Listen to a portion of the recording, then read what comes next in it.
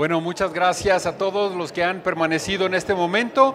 Los que están todavía por llegar, les invitamos a tomar asiento. Vamos a comenzar con nuestro conversatorio para dar cierre a nuestra tercera Feria de Lenguas Extranjeras, Feria Internacional de Lenguas Extranjeras, y tenemos, bueno, un número de personalidades con nosotros que les voy a pedir en este momento que si se pueden tomar unos segundos para presentarse cada uno. Empezamos, si quieres, de este lado.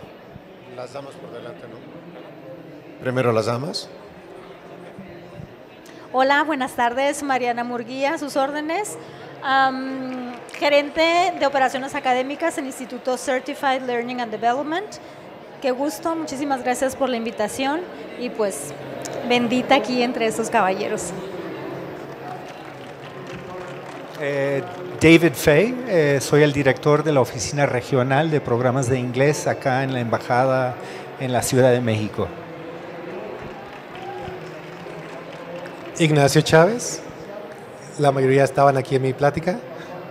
Pueden buscarme así, Teacher Ignacio Chavez, estoy a la orden. Gabriel Díaz, uruguayo con Y y profesor.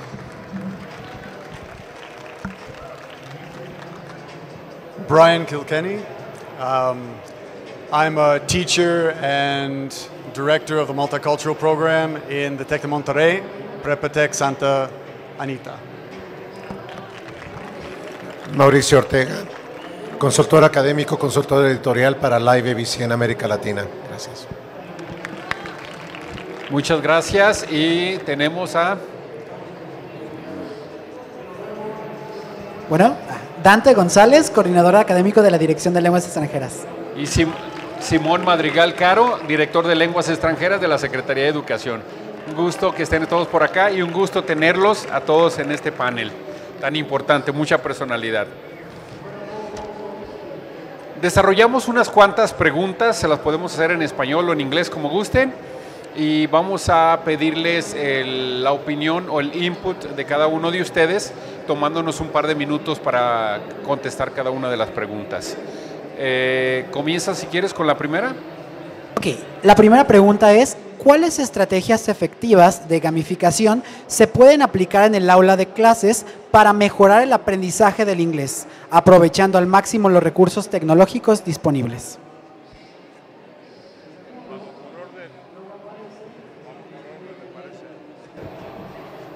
Go ahead and read it in English too. As English, well. Spanish, what do we do? If you want to make the question in English, and you can answer in whichever language you want. Again? Okay, so what effective gamification strategies can be applied in the classroom to enhance English language learning, making the most of available technological resources? First thing is, in my humble opinion, gamification in itself is a way of teaching. So there has to be some slight competition, but not saber-tooth competition. There has to be achievable levels, and there has to be acknowledgement of those levels. So good assessment programs, and there have to be some kind of rewards. If you factor in those three things, I think those are the best strategies. And insofar as you use technology for transactional purposes, not just drag and drop, but students doing something with the language. Every time the SEP, the Secretary of Public Education in Mexico, comes with a new program, with something new for us to do, I, as an English teacher, say, you have to worry about it. We're always doing that. They always ask us to have dynamic classes, participation of students, learning for a purpose. And that's what we do in the classroom. So just keep in the way, as he said, gamification is our way of teaching most of the times. So I would just say, keep that enthusiasm in your classes, get together with kids, because they're going to give you the tools for that. Once a teacher told me, learn about teaching children. And that's going to help you with kids, teens, adults. And well, I think that's a good recommendation. Play, enjoy, and as you said previously, have fun in the class. I look around the Recrea event and I see it everywhere. Right behind you, you see the virtual reality gaming that's happening. I think it was said this morning, I think, Gabriel, you may have mentioned it, the feeling of success, that students feel like they're making progress, even if it's small steps at a time. Feeling valued. I think teachers here at Recrea are feeling valued, and I think students need to feel valued. And engagement. They have to connect with others. And hopefully, yesterday and today, you've been engaging with other educators. So I would say those three things are the key. Okay, good. Well, as a strategy, I would think that we need to first set up the objectives that we want for our students to see what are we going to use, what kind of gamification we can use for them. So once that we set that up, we can find the different apps or the different programs or the different tools that we already have with technology. So first we have to do that, and then we can engage our students using that, through artificial intelligence, through different digital platforms. We have lots of them, but first we have to set up what do we want for our students, how do we want to teach them. If it's grammar, okay, find the best way or the best app or the best program for them so you can teach them. But first, we have to set up those objectives.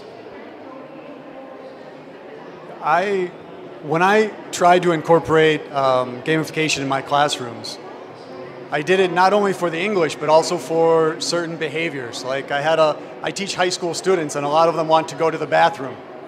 And so instead of just saying yes or no, I started to incorporate some things where they had to earn points. One would be by attending class, getting there on time, bringing their material, that slowly earns some points.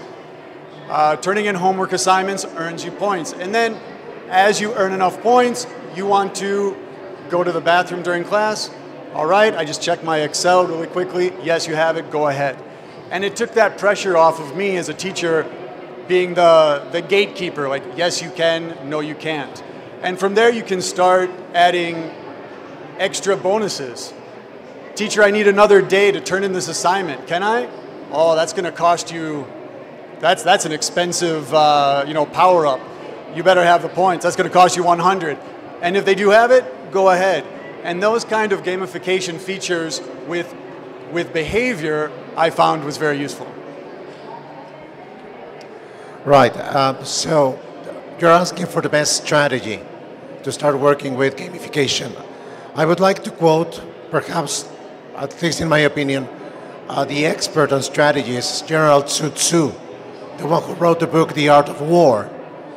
And he says one of the best strategies is get to know thy enemy. In this case, this part can be divided into two. Part number one would be getting to know students, just as you have already mentioned, what they do, what they like, what they dislike. The second part is know what you're going to be facing. Because just as Ignacio mentioned it, it's one thing that we have to adapt to. So first thing to do is get to know what kind of games, what kind of apps, what kind of IA is going to be available. Become familiar, and then we can start working with that. Muchas gracias por las respuestas. Se dan cuenta, inclusive podemos estar de acuerdo en que estamos en desacuerdo. Se vale. We can agree that we don't agree. ¿Cuál es el papel fundamental que desempeña el educador en la enseñanza, especialmente en el contexto de la inteligencia artificial y otras tecnologías, para potenciar la experiencia educativa de los estudiantes? What is the crucial role that educators play in teaching, especially in the context of artificial intelligence and other technologies, to enhance the educational experience of students? Can we start from here? Well, teachers are set to play many roles. A second ago, you mentioned gatekeeper. Sometimes we are secretaries. We remind students of things to do. Sometimes we're also clowns. We have to make something funny to break the ice. In this case, we are supposed to be mentoring and tutoring. So before we go in there, I think we also have to remember that we have to have and keep a balance. Because before we play a role, we have to be the role first. So if I want to teach my students how to play with one piece of new technology, I have to be a subject of this new technology, and I have to ask first. So, living the experience, I can start now teaching my students how to get the best from that. I completely agree with that, Mauricio. We have a lot of roles, and one of them is curator. We decide which technology they use, which AI we're going to allow them to use. But first, we have to understand it. We have to know how it's used, the pros and the cons, so that we can communicate that to the students. I think that's very important. But remember, we're the authorities in the classroom. We're going to be the curators. Choose which ones you're familiar with and that you think give benefits to your class and to your students. And then make sure that they follow those. Of course, we're guides and we're mentors, and we're going to have to help them along the way, training them, letting them know ethical uses, non-ethical uses. But remember, it's in our hands to choose which ones. Good. Well, maybe in the future, I don't know when, but we may become obsolete because we have a lot of technology. We don't want that, right? We are still here. And while we are still here, we have the responsibility to guide our students because there's a lot of information there, a lot. And we have to find the way to guide our students through all these applications, through all this technology, because they may think that what they're doing or reading or investigating is right. We have the tool of this technology, which is great. We have to use it, but we have to find the balance. Not everything is going to be the use of technology. We are still here. We are the ones who knows. We are in front of the group, so we still need to find the way to engage them, okay, as a guide, because they still don't know a lot of things, and we, of course, that we have to be trained about technology and all the things that are becoming new and different kind of programs. So we are still here, and it's our responsibility to guide our students. So as long as we're here, we have the control, and we need to teach our students how things are working right now, and what does it work for them, and what do we want from them, and how do we want them to use these tools that we already have. So we have to still guide them, okay? So that would be it for me. Earlier today, Mariana had a session on AI, and I think one of the key takeaways is to always be ready to learn, to adapt. As teachers, I think we need to model that learning as well. We need to show that we're able to learn, that we want to learn. And I hope it's a sincere effort. I think students really get so much out of just seeing the learning process in their own teachers. I still remember my teachers from primaria who were there, and they were exhibiting in some way their own learning, especially in the area of special needs in the class that I was in. I also like what Brian was saying about curating. I think that's important, the critical media literacy component, really just trying to be as aware as possible, thinking about those value filters that we probably need to look at a personal level, but also probably at an institutional level. I'll just add that as the students get older, if you start looking at secundaria and prepa and university, I think it also helps them to understand what our filters are, how we are curating. Because if they have a glimpse, if they have a sense of what the lenses are that we are using to curate the different contents or tools, I think they will grow that much faster. when thinking about all the technology that the students are having in front of them, I think of what Mariana was saying at her lecture. They have a lot of information. They can find everything. They can even find us. And I was thinking, well, I hope they find me. But when we have this access to information, the biggest problem I see is not being able to separate good materials from bad materials, real information from fake information. So I think we need to be ready to investigate, to go before them, so that when they come to us asking us for something, we know what they're talking about. We need to be there. In our school, we call it presence. They call it presence. They say, you need to be present with the students. So I sometimes go and have my lunch with the students, listening to what they're talking about. Because with this information, with all this technology available for them, when they come to us, we need to be ready to guide them and to teach them how to be their own curators, you know, like making their choices so that they find better options for their own development. I try to apply when I have a problem, I try to apply the principle of Occam's razor, which is when you have a problem, try to solve it with the least possible ingredients. And to me, the most important role that we have as teachers is to organize for learning to happen.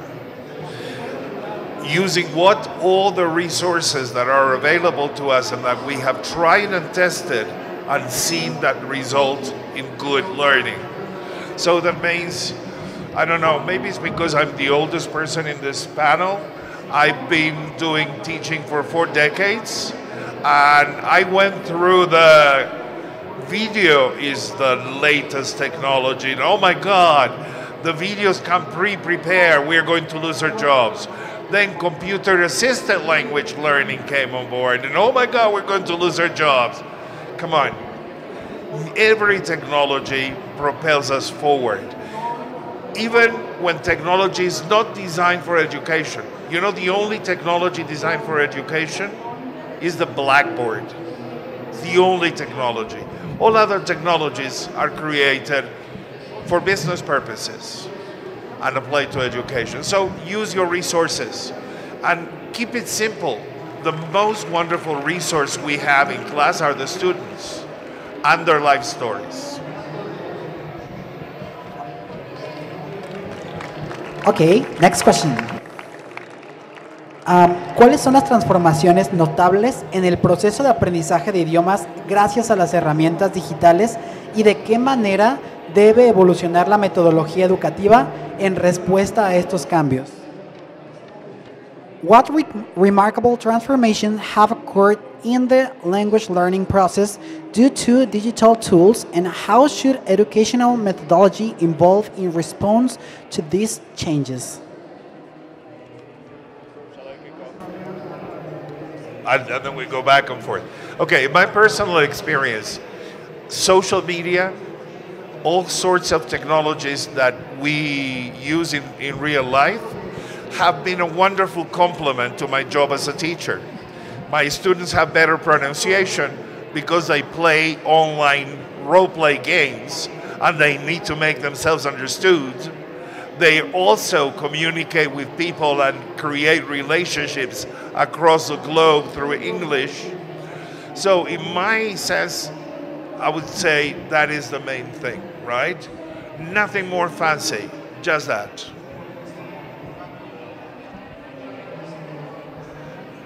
When I was a teacher before this social media stuff, I remember a student who used to look for words to come into the class and ask me for the meaning. Like, hey, teacher, how do you say? And he would ask me the strangest words. And I was like, I don't even know that in Spanish, right? And I used to say, I don't know, but let's get a dictionary. And he was like, you don't know? Yeah, I don't know. I'm not a dictionary. But let's look for it on a dictionary. So I think having new tools pushes us to teach them how to use them. And at the same time, it causes us to learn how to use them and to take advantage of them. I'm not a native speaker, and I find it really useful to have a tool that teaches the right pronunciation, because sometimes I don't have it. And I don't feel bad about it, because that means I'm bilingual, right? So when my students say, hey, I listened to this word and they pronounce it differently, okay, listen to that, because that's the real one. But then you were pronouncing it right. Maybe I made a mistake, because maybe I learned it in an incorrect way. But let's learn it together.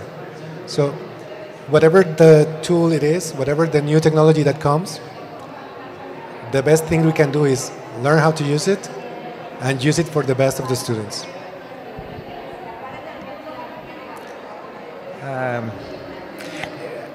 I think the only little bit I'll add to what my two colleagues have said so far is the idea of access to content, global content, relevant content, content of interest. It is something that did not have that I did not have growing up as one of the non-digital schoolboys way back when. Having said that, I'll also say it's a two-edged sword. I worry about students' ability to remain focused, to sustain some kind of interaction with a text for a longer period of time. You were talking, Ignacio, earlier about the 1 minute TikTok, but you can't go more than 3 minutes now. You lose attention.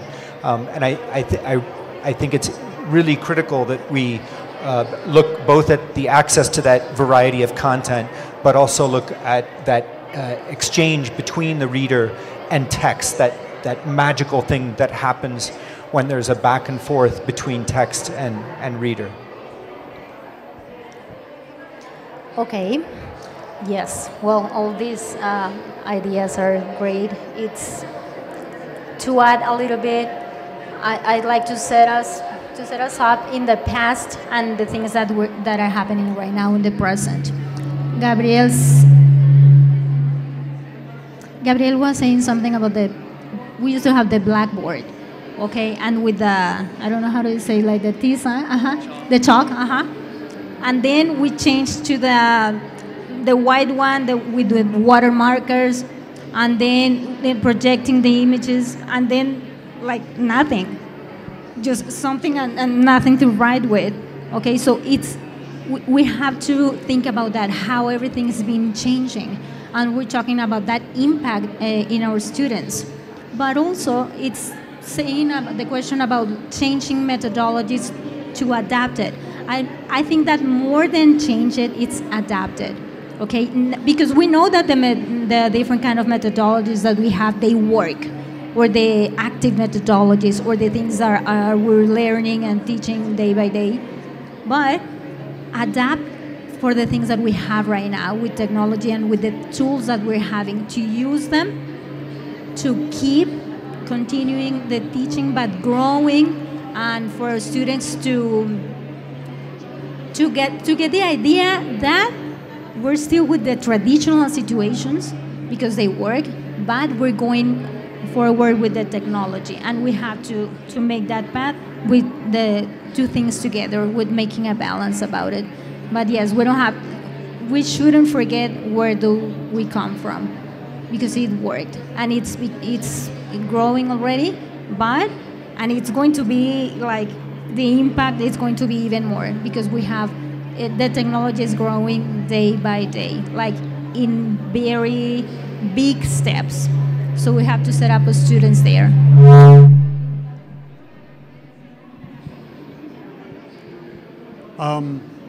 I agree a lot with what you said. I think technology helps us with the como, how we do things in the classroom. We don't have to change so much the methodology, but we're still going to be presenting. But how we present new material to the students can change with the technology we want to use. We want them to practice, but how they practice can change depending on the technology we use. If we want them to write text, to put pictures up on Instagram and comment on each other's posts, that's communicating, and they're using technology to do that, something we couldn't do in years before. But they're still getting the practice. I use a lot of WhatsApp in my class. I have them do dialogues or videos of themselves using new vocabulary in conversations, and then they send it to me. Would I have done that before? I would have done it in the class. So there's still speaking practice, pronunciation, but we're just using it. We're using technology as a different way, all right? As it advances, we're going to be advancing. The question is about the changes. And for this, I would like to mention 2 words, probably 3. The first one is immediacy. Students want nowadays everything at that very moment. They're not going to wait for anything. 2, as just Mariana mentioned at the very beginning, access. They have access to absolutely everything they want. But at the same time, there are too many things to choose. So I agree with you, methodology is still there. We have to adapt.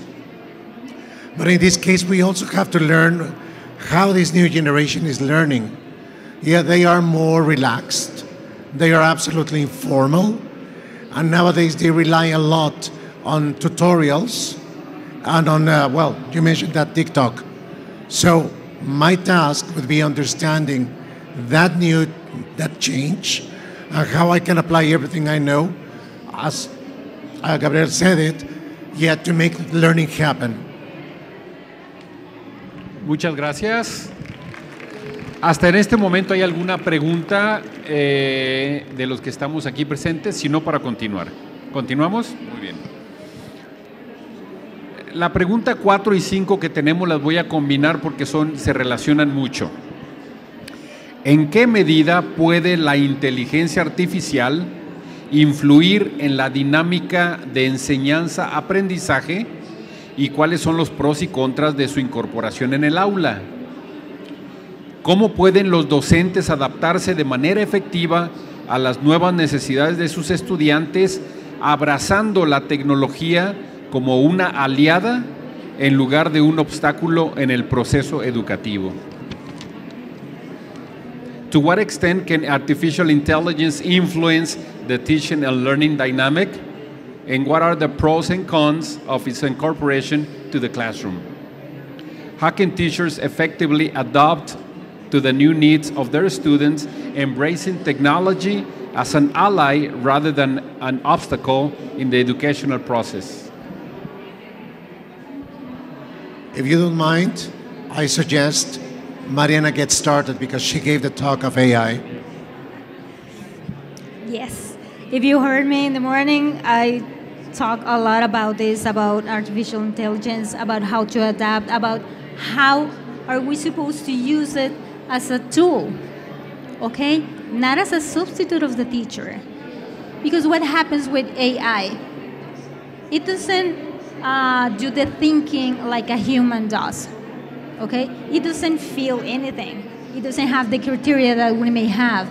It doesn't have emotions or feelings or logic or the ethics that we have. So how are we going to combine this in the classroom? How are we going to do it? Okay, we are still the main figure in the classroom. The students, yes, because of the active methodologies, and we have a lot of them where the students are the main figure in the class. But we are going to use technology and artificial intelligence as a tool. We have to combine it. We cannot use only technology for our classes, and we cannot be, as we used to, only the teachers speaking like on the front of the class. That now it's kind of boring.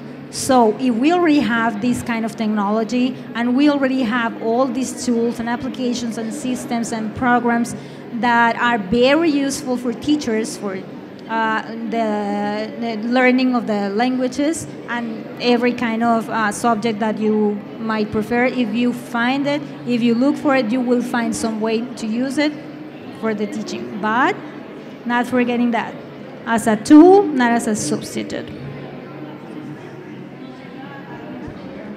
Start. If you don't mind, I would suggest Gabriel to be the second one, because of all the things that he knows in teaching and training teachers. I am cheating, I know, sorry. Now? Yes. Okay.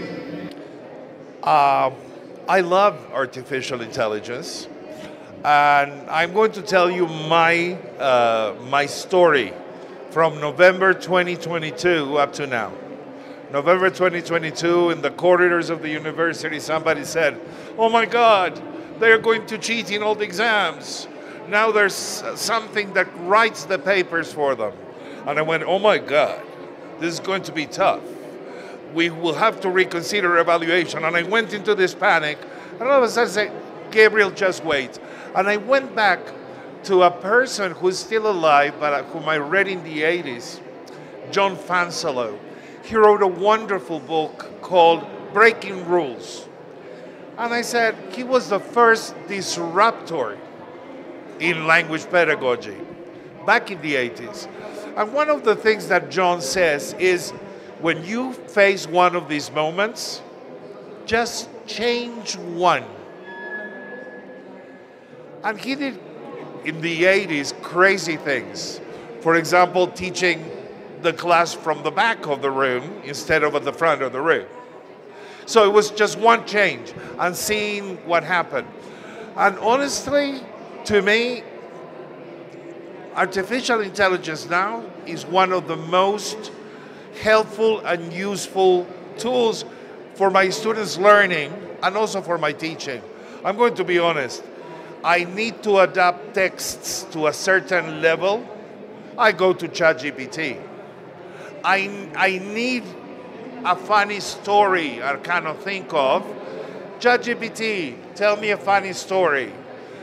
I help my students improve their English. They are all going to be language teachers, but they are non-native speakers, and they are still learning English.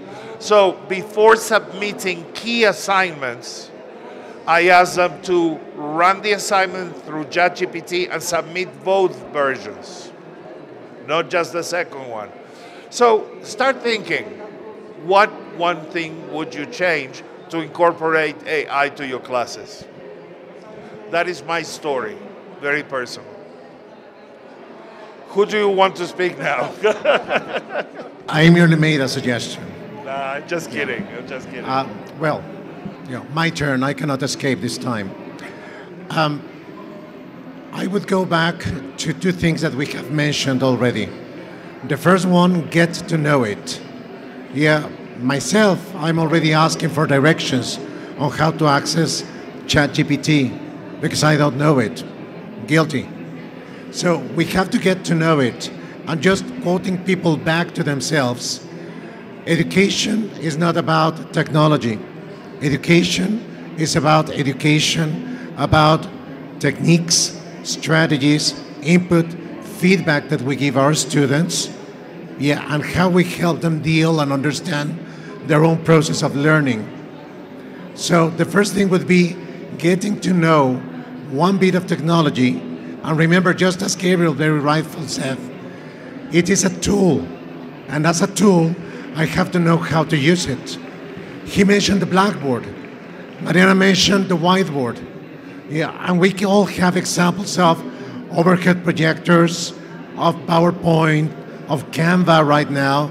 All we have to do is learn how to use it and start applying it. That would be my response. I use ChatGPT in my classes too. I don't think we should demonize any technology. I think we should include cell phones in the classroom. I think we should include artificial intelligence when we can in the classroom. Whatever resource you think is helpful, please include it in your classroom. And ChatGPT, a lot of AI we're already using. If you have your telephone and you're connected to the internet, you're using AI. There are chat bots, there's algorithms that tell us what to watch next, whether it's YouTube or Netflix or Spotify. The navigation system I used to get here today sent me through roads. All of that is artificial intelligence, so don't be scared of it. We have to try to use it. And as far as cheating, I mean, I teach high school students, but as a English as a second language or foreign language teacher, I'm not expecting them to write theses. I'm not expecting them to write 3 or 4 page papers. A clear, coherent paragraph. And if they have trouble with a prompt, get a prompt in ChatGPT. Get an outline of your topic in ChatGPT and then fill it out. There can be a lot of good uses for AI. And also, we have to know it. Like Mauricio says, we have to learn and we have to be ready for some of those ethical questions when they come up. And I really like the idea of putting it in and having them send me both copies. I'm going to use that, Gabe. Thank you. I honestly have nothing to add to what has already been said, so I'm going to pass it to you, Ignacio. Okay. I will take advantage of your time. When I am checking TikTok, Facebook, YouTube, sometimes I do it to get ideas for my next videos or to check what's trendy, right? And I happen to be curious about things. Unfortunately, I was curious about that. I was checking a video and I said, ChatGPT is wow. And I waited and I watched the whole video. And I think TikTok said, oh, this guy is interested in ChatGPT because it sent me like thousands of videos. And I was like, oh. And I said, I need this in my life.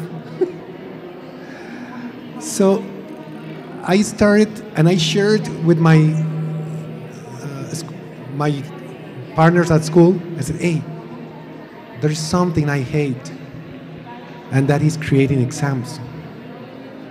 But check what this can do. ChatGPT, give me 10 questions to evaluate present perfect. Please, ChatGPT, make them multiple choice. Right? Please, ChatGPT, change your answers so that not all of them are A. Right? And I said, wow. And I have my web page. And I said, my followers need to practice listening, reading. ChatGPT, please help me creating a B1 level reading exercise. Wow. I copied that text into Google Translator and I had the voice, the audio. I was like, wow. And then I started creating those materials. Yeah. And I find it really, really useful. And then some students, some teachers, some classmates, some friends were, but they're going to cheat. And I'm like, okay, tell the student to come to the front and talk about the paper.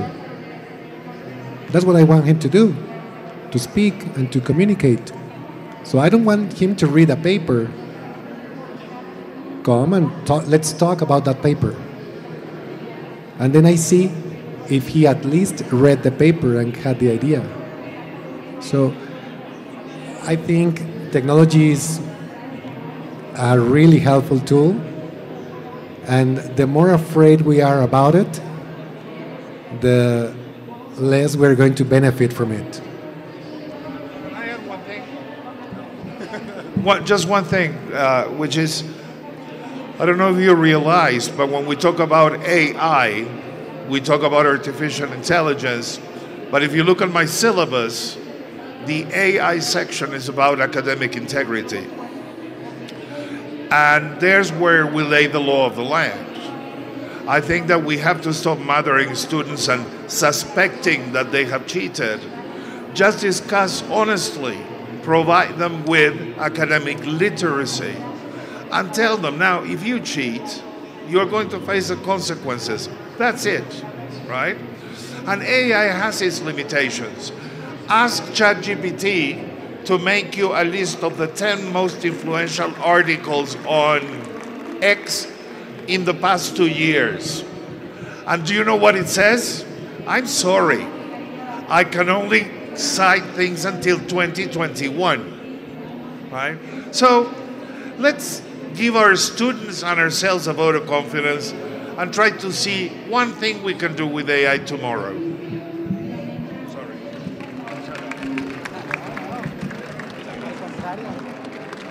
Sería muy interesante preguntarle al Chat GPT, can you give me the pros and cons of using Chat GPT? Oh, you done it? I've done it as an exercise with my students. I've done it as an exercise with my students. And actually, we gave a presentation in the college. The advantages and the disadvantages of using AI. And also, we asked them, how can we detect that something has been created by artificial intelligence? And you have it there. I can send you what it told us. That will be interesting. Por favor, Dante. So now, the last question, it's about something, we're agree that technology right now, it's a main point in education. Right now, all the new students have these new needs, and we're facing something too, that it's that more than the middle of the population doesn't have a good access to technology. So that can be a big disadvantage for them into the future. So according to that, it's our last question.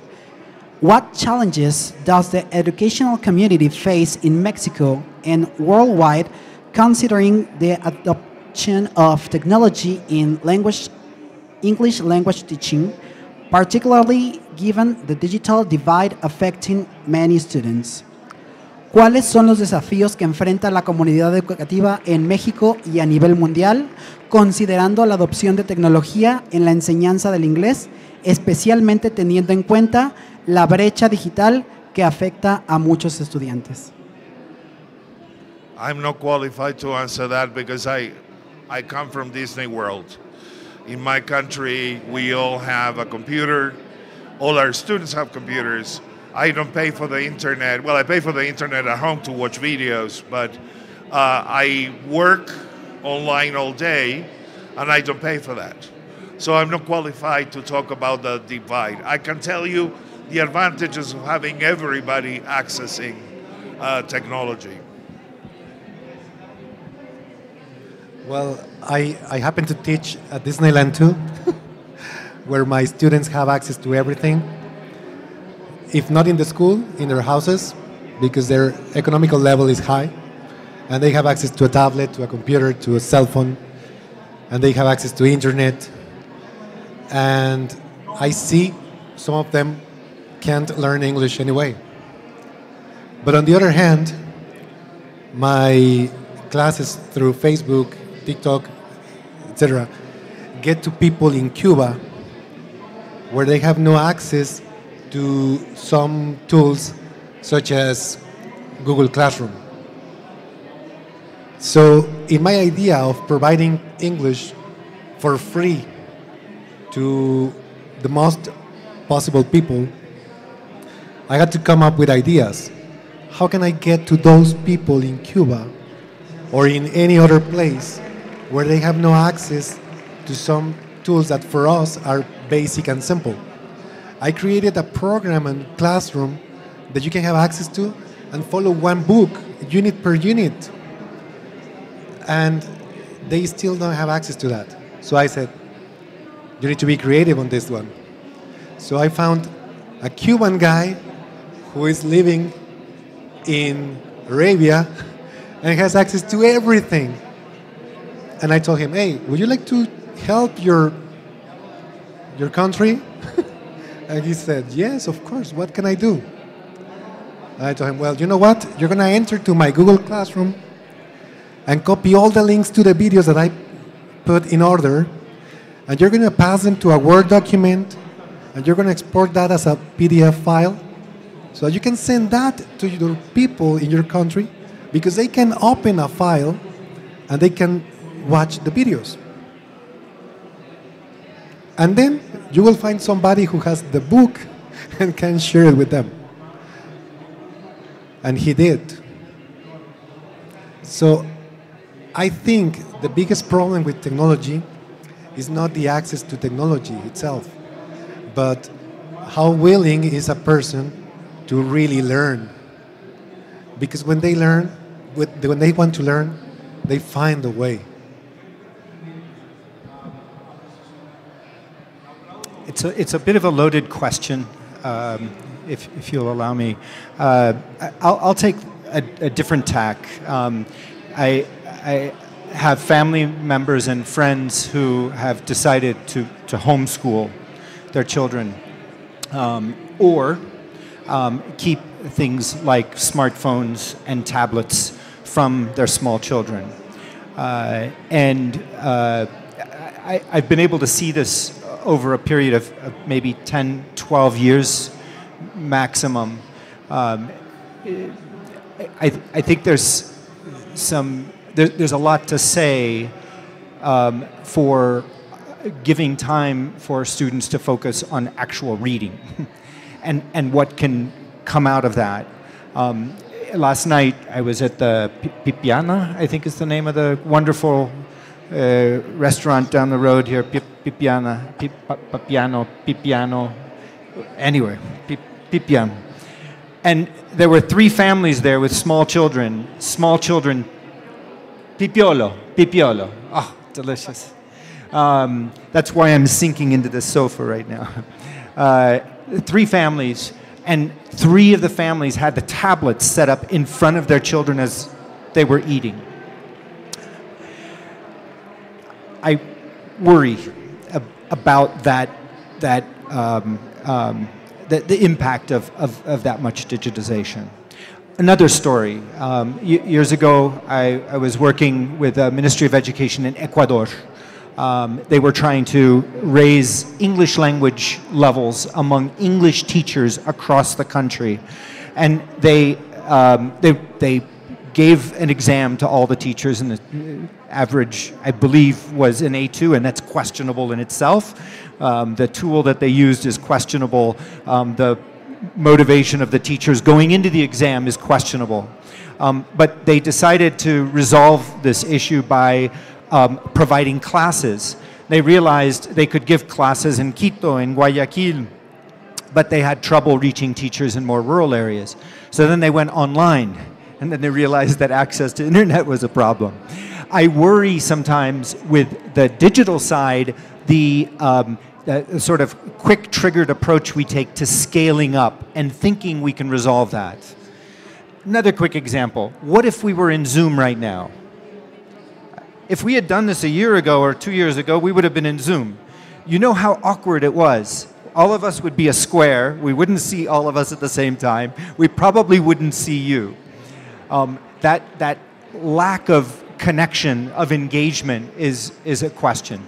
All things to keep in mind. I'm not saying that it's bad. I'm just saying it's something that we need to keep in mind when we're looking at different tools to resolve these different problems. Thank you. Great. Okay, you said something very important, like to be connected. The connections. It's funny or ironic that we are connected, but we are disconnected. Okay, we are all the time with this kind of technology and learning through it. It's already here, and it's great, and it's perfect for learning languages and, as I told you before, different kind of subjects. But we are disconnected from each other. We're not having those human relationships anymore. It become very cold, everything. And about teaching, I'm going to use this analogy. And AI and digital applications and technology and different kind of programs can tell you about an ice cream. It's going to describe you the ice cream. It's sweet, it melts in your mouth, it's crunchy when you get to the part with the cookie and everything. It's going to explain you how it is. But why don't we take our students to have an ice cream? To live the experience. That is the challenge here. We have to make them like disconnect from those screens and make them live what is real. So the other thing is that they don't have access. There are a lot of kids and students that don't have it. So what do we have to do? We have to go back to basics, to the traditional, okay? The ones that they have access, it's perfect, it's great. And we also have to think about the different kind of learning that kids have. Some of them are like visual and that's perfect. Some of them are like through gamification and different kind of tools. We also have to think about that. So it's our homework to train ourselves in all the things that we're having right now. Because we were mentioning, all of us before, we need to be prepared for what it comes. I was saying this earlier. What happens if the system shuts down? If we don't have any other way of communications and we don't have social media and we don't have internet, what are we going to do? Are you going to stay in front of your group like this?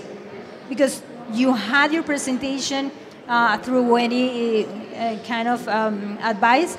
I'm sorry, this kind of, I don't know, you were prepared your lesson using technology. Okay, now you don't have technology. What are you going to do? So we need to be, and Ignacio said it, it's a word that I really love, creative. We need to be creative all the time to apply our lessons to the students. And to be prepared if something happens, if we don't have that access, what are we going to do? So it's our homework to be prepared for any situation that may arise. Yeah, I think the key to this discussion is that we have to use what's available to us. We're not going to be able to solve the internet problem in Mexico, or that there's not hot spots in every city. All we can do is rely on what we have available to us. So if there's no internet in your school, but you have internet in your home, well then try to use some of these technological advances, maybe AI, to help you with your class planning, to research activities, games, activities, projects that you could do, that you could put on paper, make copies, or have the students transcribe. So I think we do have to be open, we have to be creative, and use what's available to us. Well, the biggest challenges, we could say that the challenge is that technology is not available to everybody. I think everybody has been through that. I happen to be a consultant for a different company, and I was involved into a Proyecto de Educación en Primaria, and that was English for primary in Coahuila, Nuevo León, Sonora, here, Tabasco, Tamaulipas. And I found teachers that said, you're very funny. Can you teach in Spanish? Because I am a teacher of math, a teacher of arts, a teacher of history. So this would be like the second challenge. It's not entirely that we have or may not have access to technology. It's how well prepared we are as teachers. And I'm not going to go any further because I believe that we have all faced a similar situation. So challenges. One, it could be or could not be access to technology. Because you're right, maybe they do not have access to the platform, but they have a very nice phone, yeah, and they do a lot of things in social media. Two, we may have access to technology, but we need to change the mindset of teachers. You're teaching new teachers, you're teaching older teachers, that are afraid of their phones, that come with a very old phone because they are afraid of smartphones. So that's a rejection to the new trends. And we have to remember that, as we said, all of us right here, technology is a tool. And I'm going to quote back to some of my colleagues here. Yeah, we have to adapt to what we have. Yeah, and as Gabriel said, we have to make learning happen. So, to wrap this up, challenges, we have to face them. Yeah, but we have to remember, when there's a will, there's a way. And as Arthur Ashe said once, see what you have, do what you can, and make it happen. Thank you.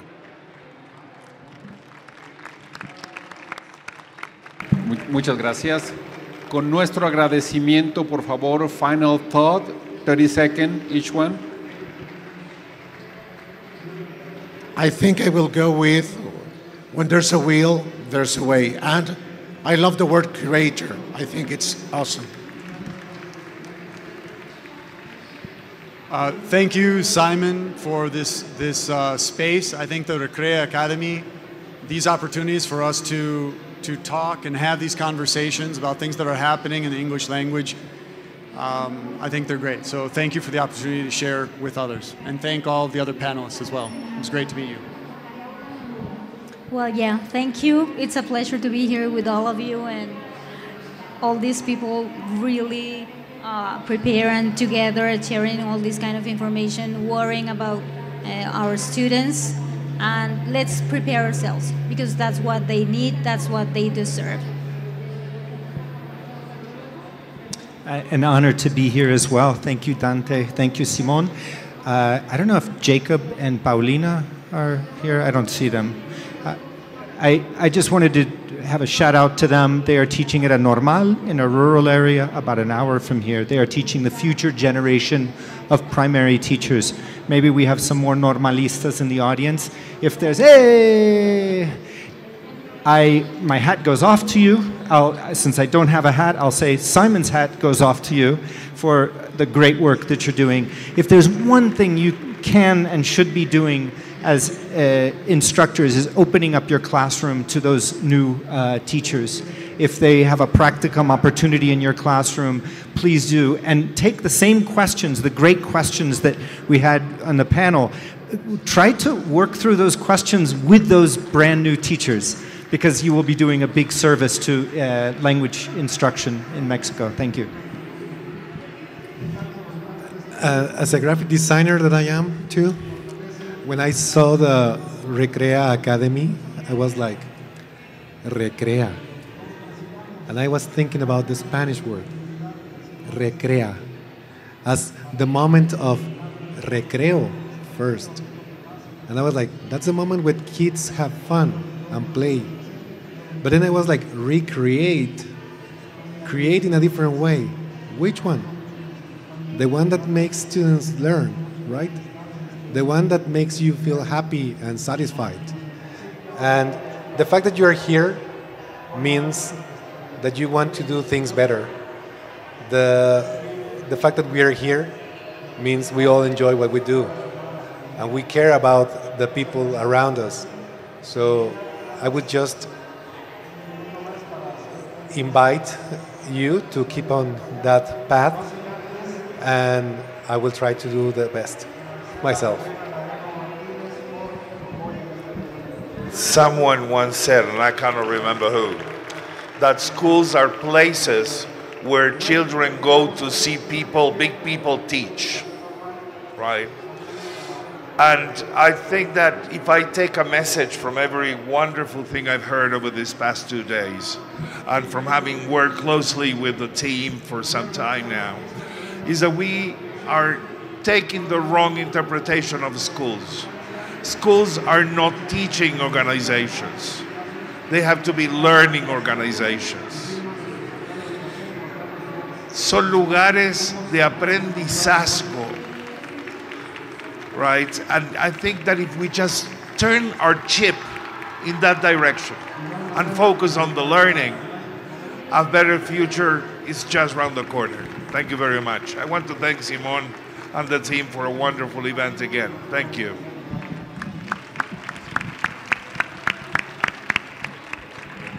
Pues les agradecemos a nuestros ponentes. Por favor, les pedimos que nos pongamos de pie para una foto oficial. Por favor. Y esperemos estar juntos una vez más en Recrea 2024.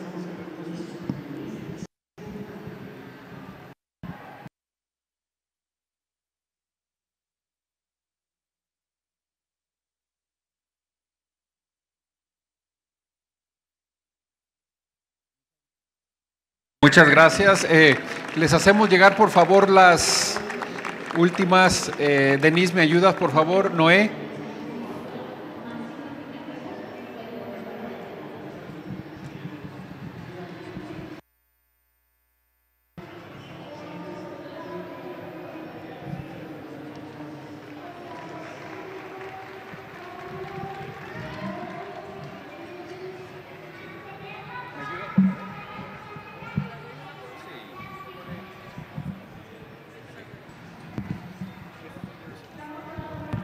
En nombre de la Secretaría de Educación del Estado de Jalisco y en nuestra quinta edición del Congreso Recrea Academy y la tercera Feria Internacional de Lenguas Extranjeras, le damos el presente reconocimiento a Mariana Murguia Ruiz por su participación. Muchas gracias.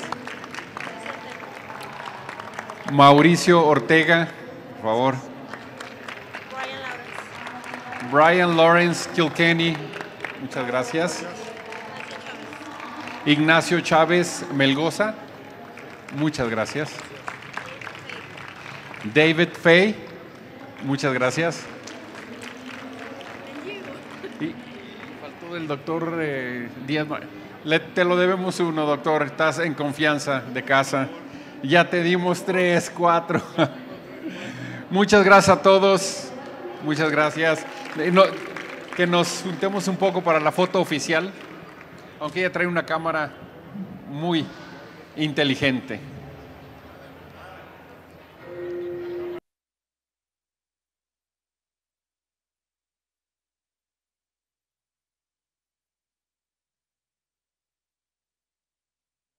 Muchas gracias a todos. Gracias.